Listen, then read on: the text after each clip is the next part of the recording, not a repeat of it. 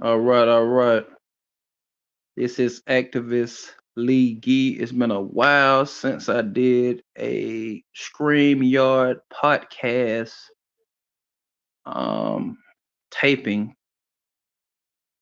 Yeah, like I said, this is brought to you by StreamYard. Thank you so much to the platform StreamYard for excuse me, making it possible to share information with the people. Okay. I want y'all to bear with me. Give me a little time. We're gonna get into everything. All right. Let me come back to it. Okay, so like I said, it's been a while since I made a recording. Um, I've been working on a lot in the last. It's probably been about 2 years now, and I've been working on a lot in these last 2 years. People in my circle who know me, and even the people that's on my social media, may see me posting a lot of different um, events and different information about legislation and political laws and government. That's a big part of what I do as a volunteer activist. Is share knowledge and encourage us as we the people, which we the people mean the American citizens. It's our job to be educated on the laws. That's why they say ignorance of the law is no excuse. Just because we don't know something doesn't mean that uh, we would get a pass. You know, if we don't know a law, we don't know a legislation, and it's used against us, then it's up to us to take that initiative to educate ourselves. It's rarely an excuse, unless you have a mental illness or some kind of physical illness that you know won't allow us to learn, then we can use that for an excuse. But other than that, if you have sound body and mind, and I know most of us we have issues. I have my own personal mental issues and different things I deal with, but not to the extent to where I can't learn, where I can't read. Because if you can pick up a phone and read, get on social media and read garbage, and then make posts and comment on garbage, then you can do the same when it comes to education. Something, that benefits you and your loved ones. So if we can come on there and talk about garbage, and myself included, I come on social media. I love it. I'm gonna tell you something. Social media is really my platform for um activism. That's my platform for action. My Facebook page. You rarely see me put personal stuff on my Facebook. It's mostly about activism, about politics, about community issues and problems and solutions. But something else you'll see me put up there is comedy. Because social media is just entertaining. Man, I love it. I love to be entertained. I like the clips from good TV shows and movies and things of that nature. And even the controversy. We can all say that we mind our business or whatever, but we love that controversy. That Cat Williams, the new Monique interview with Club on Club Shay Shay. We love it. Just being honest. But at the same time, there's nothing wrong with that. That we human. We like to be entertained. But in the same token as we love to be entertained, it's a place and a time for everything. It's a place and a time that we have to, research things that are more important than being entertained, far as public safety, far as healthcare, far as economics, you know, policies, political policies. We need to know these things. And that's why, I dedicate um, a portion of my time, actually a large portion of my time, to sharing that information because it's so important. A lot of people, or most people, we train to just get money and, and go get material things to have keep up an image. I'm gonna go to where I'm gonna get this money. I'm gonna get paid. I'm gonna buy this nice house. I'm gonna buy this nice car. I need expensive clothes. And that's as far, for a majority of us is our knowledge and our mentality go. But it's so much more out there that we miss out on that hurts us as a community, as a people, that we don't pay attention to until we in the thick of it. When we have problems with a crime or something, like somebody get killed, and you see everybody then want to gravitate to activism and public outcry. Oh, it was an unjust murder and this and that. And when people like myself and many others who do advocacy, they're advocates and activists who say, "Hey, we need to um, change the public safety in our neighborhoods." And when we do a outcry, we reach out to the people doing outreach and say, "Hey, let's get together and let's go to City Hall, or let's go to the state capitol, and let's call our elected officials and make sure that legislation is passed, and not just passed but enforced, to make sure that we have the proper public safety in our neighborhoods." You can't get people to join in, but soon as their family member get killed, the loved one, then now it's a march, it's a rally, it's an outcry. And hey, it's the reality of. I'm not judging anyone. I'm just stating the facts. In the same token, when somebody died, now everybody, wish they would have had life insurance. When somebody gets sick, everybody wish they, had health care. But all the time when the person making money, or your loved one making money, and things wasn't, at that dire need point, it's like, no one's thinking about that. It's like, well, we'll cross that bridge when we get there. So that's a big part of what I do. My thing is to make sure that when any person from the public, or my neighbors, get into a situation to have to cross that bridge, to make sure that it's resources there, and they get hard, because so many people have these issues and problems. It's just regular problems, but we have elected officials on both sides, Republican and Democrat, who have we with our tax dollars, we put the funding in for these things to be handled, for when we need um, financial help, when we need uh, outreach, community outreach help on certain situations or problems we have. We have the funding for it. And if we look at it, we see that the money has been put in these certain departments, or given to these certain departments to help us. But when we go look for the fund, they say, well, there is no more fund. Hey, we helped everybody we could with it, and we gotta wait till the next funding period. And we have no way of seeing how many people they done help, because all we see is people who need help. We don't see no itemized list of, hey, we help this amount of people, this number, and they go the names, which it should be public, but they claim that it should be, private, to protect the person and not put you in that person's business. But that's something that should be public knowledge, so we can keep track of all our elected officials using our tax dollars efficiently. That's my thing. That's something I'm fighting on. Um, the name of this podcast, I really didn't want to put a name on it, but just so happened when I clicked back into StreamYard after so long, it had a name already, and it was a call to action. So I'm gonna go with a call to action because that's always needed. So we need people to come out. We need people to, and I don't like to say volunteer. When you're doing community work, I don't look at a person doing community work as volunteer. When I'm gonna say it like this, I see it as an investment.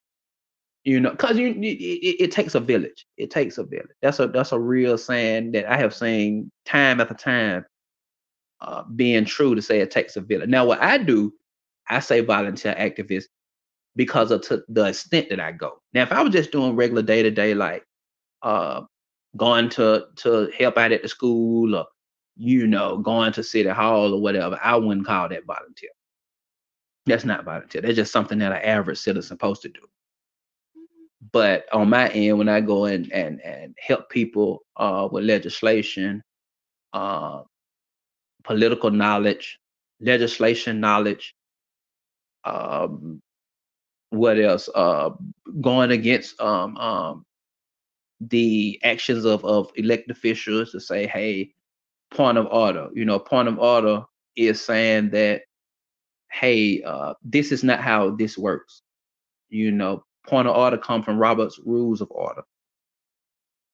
It's a way of saying, hey, this is not how this system works. You're out of order. That's not how the legislation works. That's just like we got the Cop City issue in Atlanta. The way that the mayor and the city council member and the city attorney is handling that is out of order. That's a dictatorship. We're in a democracy.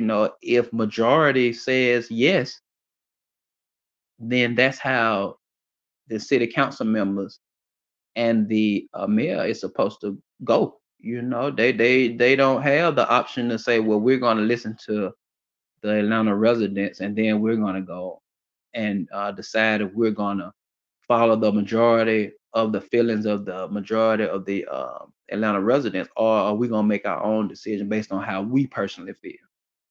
That's not how the Georgia Constitution has set the laws for elected officials in Georgia. The Georgia Constitution, which is the overall law in Georgia, that overrides every law in Georgia, from every city and every county in Georgia, states that an elected official is a representative of their constituents. Constituents mean the residents that's in their area. You have city council members who have districts. So if a city council member is in a district and a vote comes up on a legislation, on a law, then their job is to go to their constituents, which again are the residents in their district, the Atlanta residents. They have to take a poll, a vote. This is what they're supposed to do by the duties. This is the law. They're supposed to take a vote. And that vote is determined by the majority, the way the majority rules. So if 51%, 51% or more of their constituents in their district say, just for example, we want Cop City, then they're to vote yes. And vice versa. If they say we don't want Cop City, they're to vote no. There should not even be a reason for a referendum right now. It shouldn't even be no reason that someone had to go down to the municipal clerk's office and file a referendum. That's just it don't make no sense, because if it was done by the book, if it was done by the Georgia Constitution laws, if the process was done by the Georgia Constitution laws, it would be no need for no um, referendum. Only way it would be a need for a referendum if it was done by the duties is if we, the residents, felt like the process was unfair. If we conflicted, if we said, well, the constituents out of it's 12 districts. If the constituents out of 6 districts felt yes and 6 felt no, and then we said, well, let's do a referendum just to be sure on the safe side. That's the only reason we should have needed to do a file for a referendum. Outside of that, we shouldn't even be in no state to where we are questioning um if the signatures for the referendum should be omitted. But I mean, it's sick, especially for me being a person who know how the laws work and what the duties of elected officials are. You looking at it like, man, these folks are really running a dictatorship. This some real third world country type government crap, going on in the city of Atlanta. And people don't really, I don't think, understand how serious it is. They know it's not right. Like majority of the Atlanta residents know it's not right, so they coming to speak out. But for me, you knowing political laws, I'm like, man, speaking out, you talking to a brick wall. And I say that respectfully to the Atlanta resident, because I respect anyone who take time out to make their voice heard. But on the other end, dealing with the Atlanta City Council members and the Atlanta mayor, I mean, you have all these people coming up, all these residents coming up speaking against something or speaking for something, and you don't have the common courtesy to give them a call back, throughout the week after they have voiced their opinion. I mean, if I'm a council member of a district and I have my residents that's in my area, in my district signed up to speak, I'm gonna have my staff or myself, if I have time, to call them back on their issue. If it's housing or whatever, I'm gonna have my staff to call them back and say, hey, this is what we're doing in lieu of housing, in response to your public comment. This is what we're doing. Public safety, hey, this is what we're doing on public safety. We're working with APD, we're working with different organizations, and we're tackling the issue that you came down and spoke on at public comment. The city council don't even have that common courtesy to say that, because no one holds the city council accountable legally. I recently got into a situation to where I came across some knowledge that said that every elected official in America is supposed to have a surety bond. Now, surety bond is just like a regular bond if you're a contractor. So if you're a painter and you want to have a painter's license, you have to have a surety bond. You have to have a bond. You have to be licensed and bonded just in case you make a mistake or error. The customers got to know that you are insured, that it can be covered. Even if you try to act a fool and say, well, you ain't got the money, at least they know it's an insurance company that's going to cover their costs. It's the same with politicians. Every elected official, they're supposed to have a surety bond. And their surety bond is based on the duties of the seat, what they're supposed to do for the people that they serve. So if a elected official doesn't do their job according to the duties, the residents or the constituents of their district, of their area, has the right to go file a complaint with their surety bond company and for financial compensation. They you can be financially compensated because they have a bond, and the bond usually go for like $50,000 to $100,000. So if you have a situation, let's say you told your city council member that it's some potholes in your neighborhood, some real bad potholes on your street, and you run over this pothole every day, back and forth, going to work, coming from work, going out to get some groceries, coming back from getting groceries. And this pothole over, a time period tear up your car. You have the right to go down to City Hall and file something called an anti-litem. That's a claim form. So what you do, you go and you get your car fixed. You get an estimate. You can get an estimate. The best way to do is get an estimate and pay it. Go ahead and get it fixed. Take that receipt down to City Hall to constituent services and ask them for a claim form. If you can't remember the word anti-litem, ask for a claim form. And you get them that receipt, you put the amount on there, you turn that claim form back in, and they are to contact you and reimburse you for any damages if you have been reporting that the street pothole needs to be filled. Now, also on top of that, once you do the anti-litem, if it's still not filled and you have sent in have proof like emails, the best way is always when you talk to a city council member, any elected official, do it through email so you have a paper trail. You take that email, and if you make more than one email about that pothole and they don't do anything about it, then you can go to their surety bond. And they you can ask that elected official for their surety bond information. And by law, Georgia law, they're supposed to let you know who their surety bond company is with. And you call that surety bond company and you show them the evidence of where you've been, asking your elected official to do their job and they haven't done it, then they're gonna file a claim. That's it. You don't have to do nothing. You don't have to get no lawyer. You don't have to do nothing else. And they're gonna let you know, hey, we're gonna investigate it. And once they investigate it, they're gonna make a decision. And if the city council member or any elected official get too many claims against them and they lose their claims where they go over their bond fee, which is 50,000 to 100,000, they have to leave office. That's too many complaints, they have to leave office. That's one of the clauses in there. So this is, it's a lot of things that we don't know. This is why activism is so important. Real activism, not just the marching and making a whole lot of noise and having all the rallies and the meetings. And I'm not calling nobody out or disrespecting anyone, but what's more important than all of that is the knowledge. You got to have knowledge.